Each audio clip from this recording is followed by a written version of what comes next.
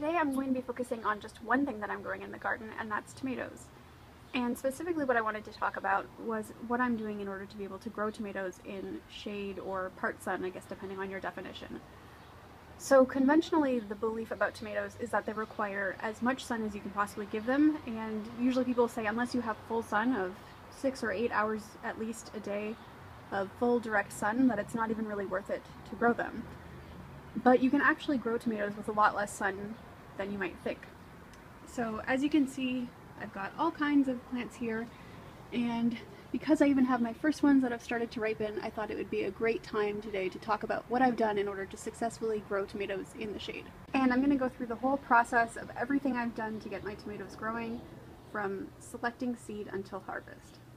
Now when you're trying to grow tomatoes in general, but especially when you're trying to grow them without as much light as would be ideal, it's really important to be thoughtful about what kinds of plants will work well when you're doing your seed selection itself. So I'm growing 4 kinds of tomatoes in my garden currently, and these are the 4 varieties that I'm growing. If you look at the 4 packages that I have here, the one common denominator that you might notice between them is that they are all forms of cherry tomatoes. The reason that I decided to grow cherry tomatoes as opposed to larger tomatoes is because since they're so small, they require less growing time before they're able to ripen, and also cherry tomatoes tend to be more vigorous producers. So the 4 varieties that I have here, just to go through them quickly. So this one here is just from a farmer's market tomato that I had last year. I squished out some of the seeds onto a paper towel. You cut the tomato in half and you just kind of wipe the guts onto the paper towel. And then I germinated those this year, and so I'm not sure what the variety is, just that they were being sold as yellow organic cherry tomatoes, and so that's one of the varieties I'm growing. The other yellow cherry tomato that I'm growing is Honeybee. It's a hybrid, and these were actually just given to me by a friend, so it wasn't an intention to acquire these seeds specifically, but again, just another cherry tomato, so that's why I was growing that. Black cherry tomatoes are another one I'm growing. I lost the original package, so they're all inside this little seed. These are a fairly common heirloom variety, so you can find more information about that just by looking them up, black cherry tomatoes. And then finally, the most unusual one that I'm growing are these ones that are called red robin. So they're supposed to be very, very tiny, like 6 to 8 inches tall, and they are said to need less light than many other varieties of tomato need. They're made for growing sort of indoors on your windowsill, so they don't need quite as much direct sun as usual, which is why I chose this variety specifically. So aside from choosing cherry tomatoes, which I think is a wise way to go if you have less light than is ideal, another thing that you want to look for, I think is suggested by the picture on this package, is looking for plants that are really vigorous, productive producers. So as you can see here, there's a high ratio on this plant of tomatoes to leaves, and the thought process, from my perspective anyway, on why it would be desirable to choose this when you're growing in a shadier location is that even if your output is diminished by virtue of the fact that you don't have as much light as you would ideally have, at least you're going to get a reasonable amount of output. So even if the output is reduced 50%, that's still a reasonably good yield compared to something that yields usually very moderate amounts, and then you're cutting that in half. So my 2 tips for choosing seeds are: number 1, look for cherry tomatoes, and number 2, look for things that are known to be vigorous, productive types of plants. When you're choosing your seeds or your plant starts, one thing that will come up is whether you want a determinate variety or an indeterminate variety of tomatoes. And I've read conflicting things about which one is better for lower light conditions. Some people say that determinates because they put out a bunch at once, that it will be more productive overall and you'll get more per plant. I've also heard that with indeterminates that maybe you'll get more because they don't need so much energy at once because there's only a few tomatoes forming at any given time. So what I ultimately decided to do was do a mix of the 2. So I've got a determinate here, that's the unknown mystery farmer's market yellow cherry tomato. I've got the black cherry tomato, which is an indeterminate. On the end I've got the honeybee tomato, which is a semi-determinate, so a mix of the 2. And then the little red robin plants that I have are, of course, a tiny, tiny determinate. So I would advise, or at least what I'm doing, is just to try a mix of different types, and then ultimately at the end of the year I can see what works best and maybe try that type more so next year. So once you've selected your seeds, the next thing that you want to do is get them started indoors well before your frost date. You want to get them off to a racing start so that when you're ready to put them outside, they've already gotten as big as you can manage them being indoors. So I started my seeds this year 8 weeks before the frost date, so a good 2 months before the frost date. And that enabled them to be really big by the time that I was putting them outdoors. So this is the little indoor grow area I have. I know it's really messy and covered in dirt right now. It's only got these 2 little plants because everything else is outside because it's the summer and time for putting things outside. Now I've done a previous video on the setup that I have here, but basically it's just an indoor full spectrum grow light. So you can have any kind of setup that you want, but you want to get your plants as big as you can handle them being indoors by the time that you put them outside. Because basically the principle with growing things is that energy in equals growth, and the more that you get your plants developed by the point that you're putting them outside, the less work they have to do when they are outside. So if you want to skip this whole step of starting things indoors, the other thing you can do, of course, is just to buy plant starts and go to your local nursery and choose something that's already quite big. But again, yeah, you want to choose something that's quite big and well developed already. If you're choosing a little tomato plant that's just like this, it's going to need a lot of input from the light to get big. So my recommendation is to choose plant starts that are as big as possible, or to grow them indoors yourself and make them as big as you can handle them being indoors before you put them outside. And just an additional note on starting your tomatoes indoors. So when you're growing something like tomatoes that require a great deal of light and you're growing it under a grow light that's not quite as good as the direct sun, they're going to have a tendency to get a little bit leggy. So this just means that the plant is going to be quite spindly and tall with sort of infrequent leaves. It's going to look like somebody pulled it up and stretched it out a little bit. Now in the case of some plants, this is a problem. The plant will die or fall over. With tomatoes, as I'm going to talk about next, it's not an issue at all. So even if your plants are getting leggy indoors, don't worry about it. Once you've either got your own seeds off to a good start, or you've purchased transplants that are fairly large, the next thing to do when you're moving them outside is to think about what's the best place that you can put them in. So even if you're growing in part shade or shade, the best thing to do for your tomatoes is to give them as much sun as you have available. So I've identified that from my balcony, this corner, as you can see, judging by where the line of sun is, this area over here is getting more sunlight than stuff over here, and so my tomatoes I've put over in this area. Now I not only face north, which is not ideal for gardening purposes, but I also am on a balcony where my overhead sunlight is totally blocked by the other people above me.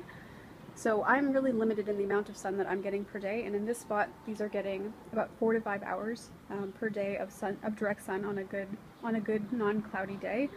The rest of the day, because it is completely open over this way, they're in quite bright indirect sun, but there's no direct sun except for about 4 hours in the evening when the sun is setting.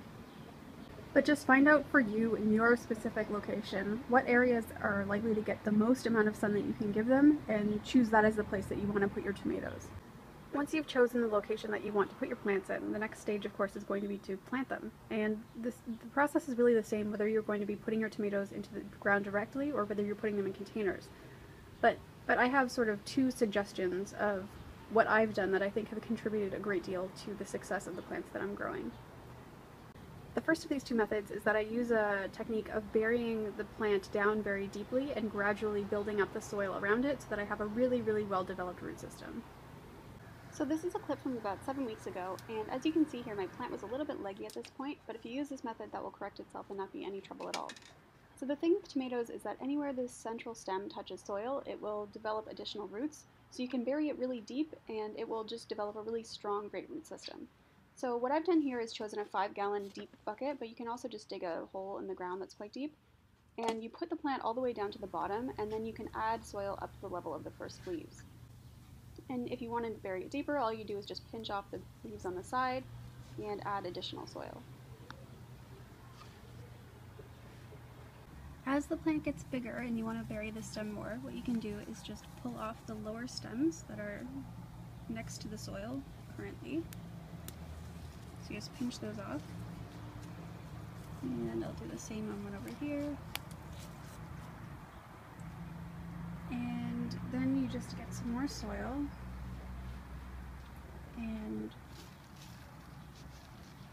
bury the stem to the depth that you want. So I've been doing this at a depth of about maybe an inch or two every 5 to 7 days, and you can bury it up to the depth of the next stem. Actually, I'll probably remove this one too, but you can bury it to a depth that it's the main stem and no additional suckers or side branches.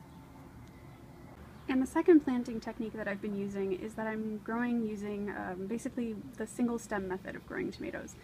So again, you can find all kinds of videos on YouTube about people who have done this and can give you a more extensive demonstration if you need it, but just to show you quickly, basically what I've done here is to remove the suckers on the tomato so that it has a single strong growing stem. So a sucker is this little piece here that if you've grown tomatoes you should be well aware of what they are, because they're kind of annoying when you're trying to grow the tomato in this single stem method.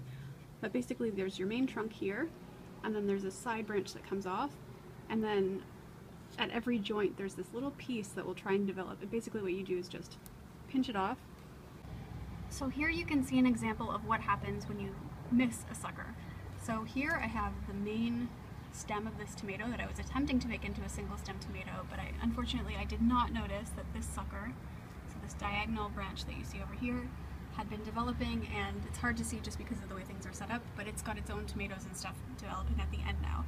So the issue with letting suckers develop when you're growing in shade is just that it's going to take away energy from the main plant, and because you already have a limited amount of energy input that's going into it from the light, my philosophy anyway is that it's better to just do a single stem method and let that one plant devote as much energy as it can to developing the fruit that are on its own stem. So with these red robin tomatoes, these are the tiny little ones that I'm growing, and this is as big as the plant gets. This is an example of an instance where I would not do the single stem method just because they're already made to be very small. So if you're doing something like these, a tiny tom, micro tom, all of these little tiny dwarf varieties, in those instances don't bother with the single stem method. They're already going to be so small that you don't need to worry about it. But here you can see an example of kind of what happens when you don't do a single stem method. So in here there's this main branch over here and then a second one over here. So basically that's just what will happen if you let your suckers develop, that your plant will just turn into a more bush-like shape that's going to branch out. So then the final step, and also the step that is the most fun, is harvesting. So this is just my yellow cherry tomato that back when I was showing you the seeds, these are the ones that were in the unmarked white envelope with just the goopy seeds spread onto the paper towel. I don't know what these are. They're just yellow cherry tomatoes. And these ones have been doing really, really well. They're super prolific, and they're also the first ones that are ripening in my garden this year. So I've already harvested one yesterday. I'm going to be harvesting some more in just a minute here. But I just wanted to give some quick advice about one thing you can do to reduce the strain on your plant while some of the tomatoes are trying to ripen. So often when you go to the grocery store, you can buy tomatoes that are just kind of on a stem like this. So it's clear that it's just been snipped off, and then the tomatoes are left to ripen like that, and that's something that you can do yourself too. So once you notice that your tomatoes, like these ones over here, these are not all the way ripe, but they've started to ripen. Once they get to that stage where they're starting to ripen and they have, I guess, what's called a blush of their final color, so on these ones yellow, but if you're growing a red tomato, it has to start getting some red on it. What you can do is just cut off either the individual tomato from the stem, so on these ones I could just cut off this little one and leave a bit of the stem, or if you wanted to do a whole cluster, you could just snip off the whole bit of the cluster. What you can do is then take it and put it inside, and then let them ripen on your counter.